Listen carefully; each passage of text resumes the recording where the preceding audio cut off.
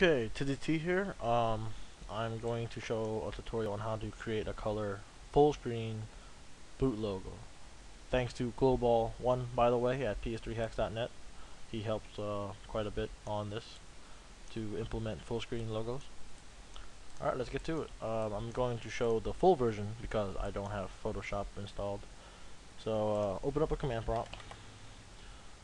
Easy way is just to drag in the file or location of the file and just put in the argument slash internal PS is for Photoshop.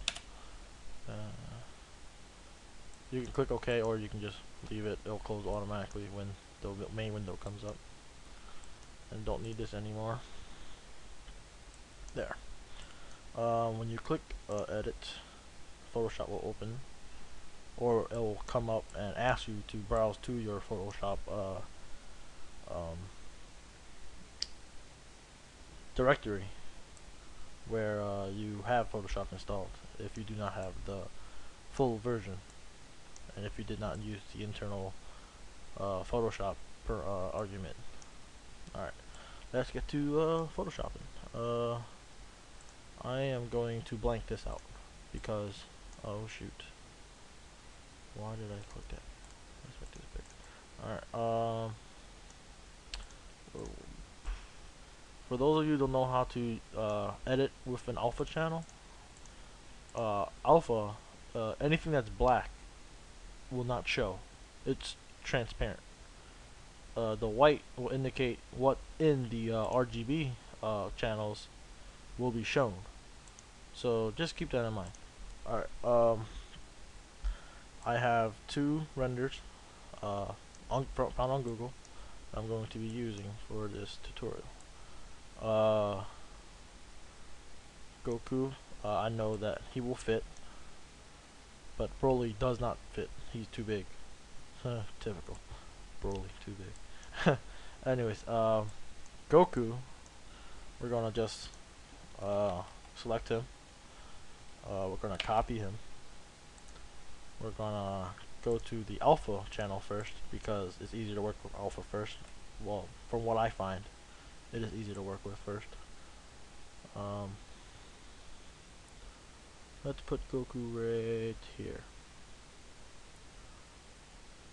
Yeah, okay. We're going to fill him completely white, meaning he will show. Oh shoot. My bad. There we go. White. That means that area right here in the RGB will show. That area will show. In the RGB, we are also going to paste. This time you actually see Goku. And the red represents what will be transparent. And as you can see, Goku is his normal colors. And that's how he's going to show on the finished logo. Let's go back. After you finish one, you want to merge it, so you don't mess it up later. Now let's import Broly. Oops. Broly, as I said, is too big. Freaking asshole. Look at those muscles. Anyways, let's see. We're gonna shrink him down. We're going to go to image. Now, this is his dimensions. If width is higher than 1920, then you want to shrink that so it's a value that's under 1920. And for height, if it's over 1080, then shrink it to a value that's under 1080. And keep constraint proportions checked so you don't want to warp him in any way, or any other picture that you're using, so it doesn't warp in any way. Alright, I'm gonna use 1080, which is the full height of the logo, because I just like Broly being big. Okay, there, he's shrunk. Gonna copy him. Again, we're gonna work in the alpha channel first. Uncheck these. The eyes mean that they are visible. I mean, you can see them. while in the workspace, and we just want the alpha channel visible right now. We're gonna paste him. Use this to move him where you want to, and I'm gonna put it right here. Alright, then I'm going to again, same thing like last time, completely white. That means that space will be shown.